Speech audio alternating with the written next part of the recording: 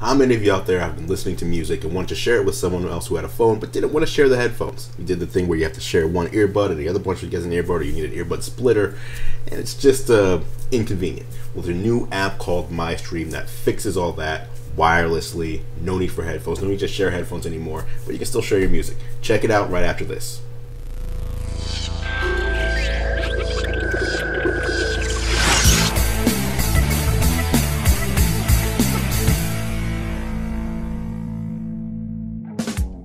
Hey guys, Andrew Edwards here from Bleeding Edge TV, and I'm here with Richard Zelson. How are you doing today? Good, good. All right, and you have, basically Richard has a pretty cool app that he's going to give us a look at, MyStream. Tell us about it. Exactly. Before you even open it up, tell us what it is. Okay, so the easiest explanation is it's a wireless headphone splitter.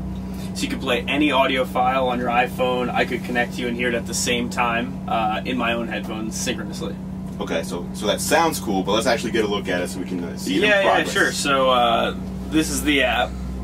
You click on it, goes through a little splash screen, and so it's pretty simple. There are 4 tabs. Here's where you see other people in the network. Here's where you make a playlist of anything on your device. Here's where you make a profile, which is just a username and a picture if you want. So let's say over here, so you see on this other one, I'll play a song from my playlist. Okay. Oops. And I'm clicking it. There we go. Play a song there. Now, where's it getting this music from? Just your... Anything stored on your iPhone, iPad, Okay. iPod Touch. Could be podcasts, audiobooks, but it's really focused on music. Sure. And then on this one, now you see the other person, what they're playing, before you even connect to them. I could click on them. I could click on what they're listening to, and then I hear it at the same time, or I could click on their playlist and hear anything else in there.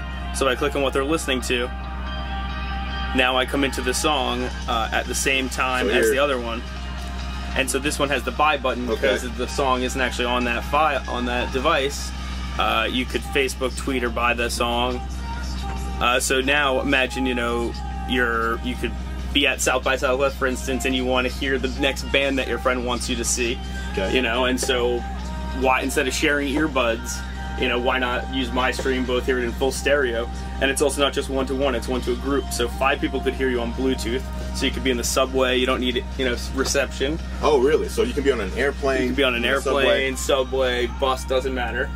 And a Wi-Fi could have over 30 people, all hearing something at the same time. So right now you could have like a silent disco using nothing but the app, iPhones, and a Wi-Fi network. Okay. And so I'm assuming, so if this person were to change tracks, would that change? Yeah. As soon as this person refreshes it, it would change to the next one. As soon as this changes songs, it goes to the next one on this one. And again, it's, this other one could listen to an entirely different song from that other iPhone, right? So I don't even have to listen to the same thing at the same time. I'm now listening to a different song off of this iPad. So now, you could get all sorts of kind of combinations. People listening to anything that they want, really, from all the people that are around them. Okay. And so, like, here I am. I just added the app on my phone just a minute ago, and here I see the same thing. Here I can just tap on that, and things will get started, I assume. Yeah. And so now you can click on either the playlist or the song. And now imagine you're plugged in. So now we're all wirelessly. 3 devices here that this phone is streaming to 3 different devices. I think this one, you're right. And you said that over Wi-Fi this could be up to 30 devices that this can stream to. Exactly. Okay. Now and it's also free. It's also free. Oh, that's for a limited time. I mean, it'll eventually cost a little bit, but for now, get it while it's still free. And here you see now I'm browsing around my phone. But my phone is actually still playing music. Right, so. It also runs in the background, which we worked hard to make sure to... Similar to, some of the, the bigger apps out there like Spotify. Oh yeah, also, it also, on the listener end, you even have, like, the airport, right? If you wanted to stream it to, wireless head, speakers. Oh, AirPlay. Yeah, it has AirPlay on the listener's end also. Okay. So give me some scenario, like, what problem were you trying to solve when you came up with this? Really, anytime you'd ever want to be in a situation where you'd share someone's earbuds, right, or use a headphone splitter.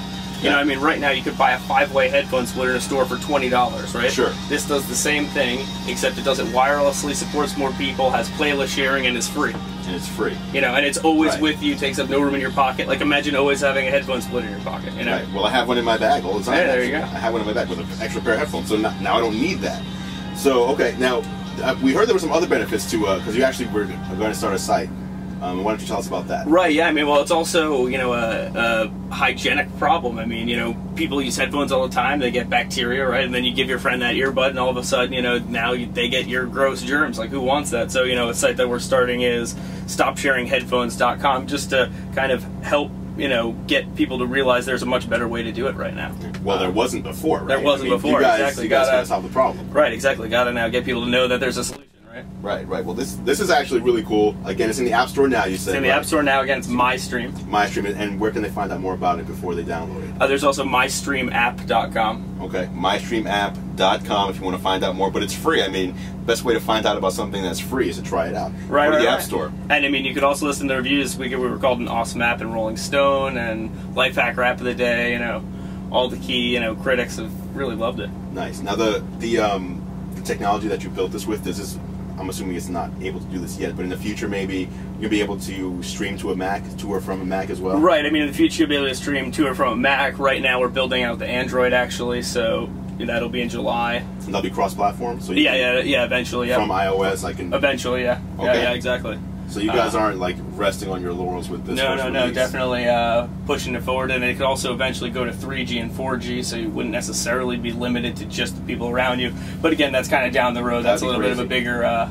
Right, so you could be in Europe and I could be here at South by Southwest and be like, hey, check this out. Let me see what my friend's listening to. So there's some future potential here as well. We appreciate you taking the time to show us the app. Again, it's MyStreamApp.com if you want to check it out online, or just go to the App Store and look up MyStream. Spelled exactly as how you expect it to. One word, MyStream. Until next time, I'm Andrew Edwards. Stay tuned for more tech news through the eyes of GearLive.com.